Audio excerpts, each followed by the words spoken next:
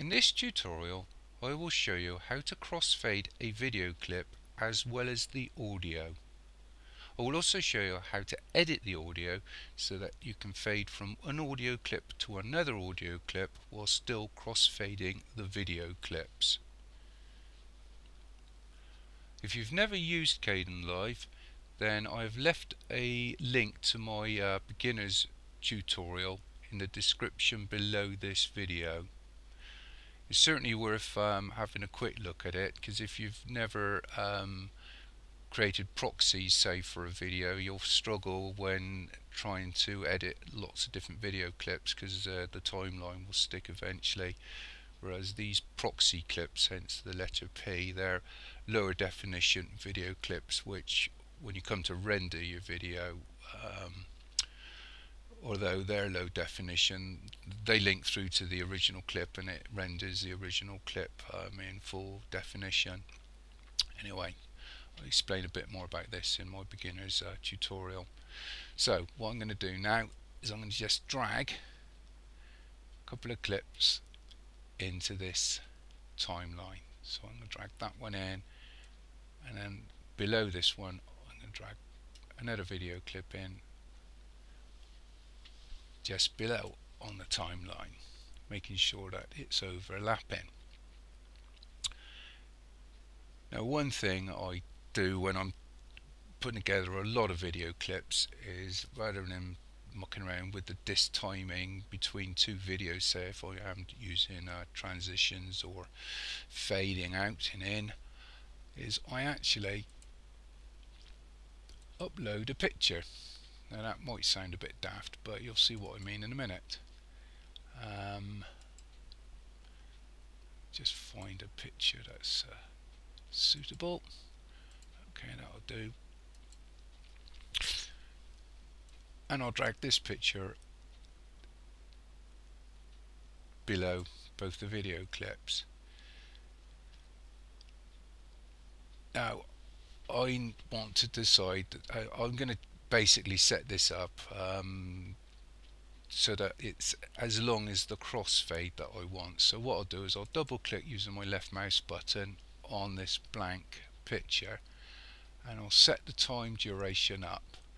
So at present it says 5 seconds, so I'm going to click on the 5 and just type 3 and hit return or hit enter, and then left click OK, and I'll slide it over to the end of one video clip and then slide the other video clip to match. So basically every time I want to bring in any, say if I brought in another video clip here, I can drag this one here and I can match it up, and I know I got 3 seconds.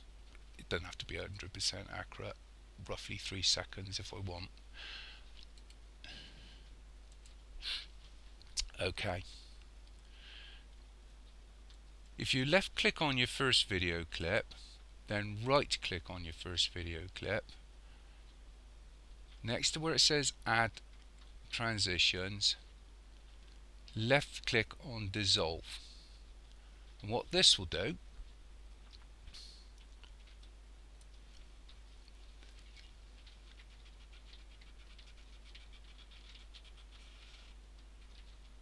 is crossfade your video, but what it won't do is crossfade your audio. So right click on your first video clip, then left click where it says split audio, then right click on your second audio clip, and again left click where it says split audio.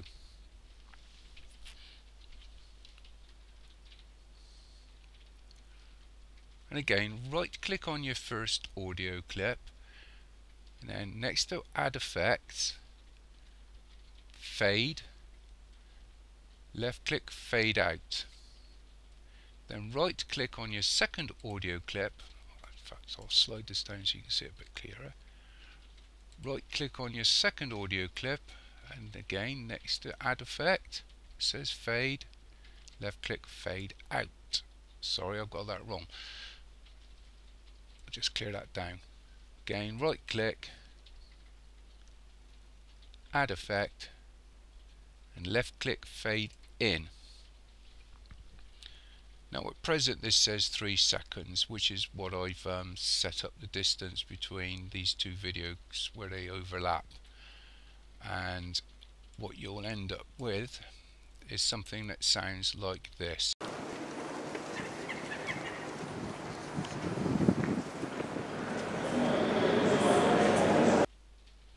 Now another option, okay, I'm going to right click here and then on the little red button left click to delete that fade, and I'm going to do the same there.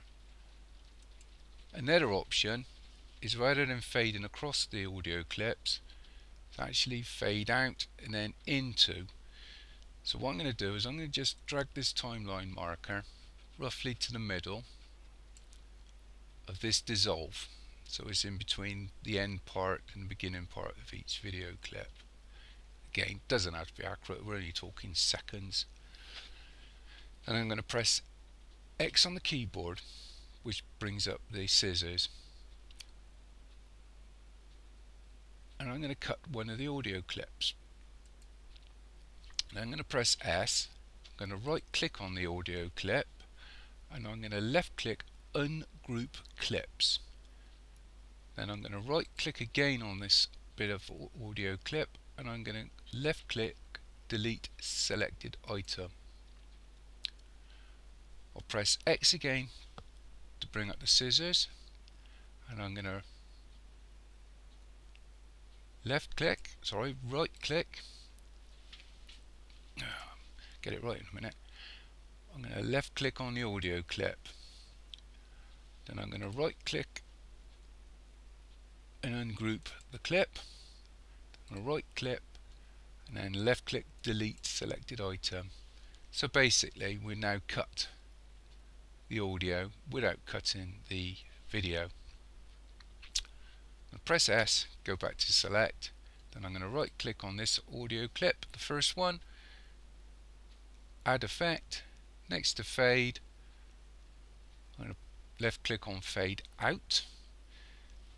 Now what I'll do here is I need to make sure that this is roughly in line with the start of the second audio clip, so I'm going to slide this slider by holding down my left mouse button and dragging my mouse so that the red section just starts roughly at the beginning of the second audio clip.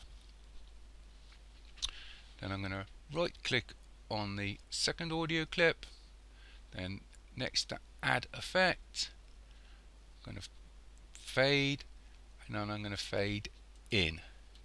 And again I'll slide this slider so that the red section just lines up with the end of the first audio clip.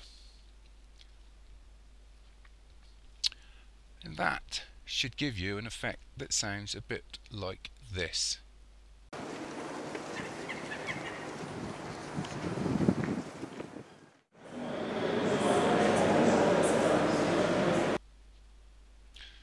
Hopefully this has helped a few people. I won't go into details about rendering. I'll assume that you know a bit more about that side of things. Like I said before, if you need a bit of help including rendering, then there is a link at the bottom of this video in the descriptions. Thank you for watching.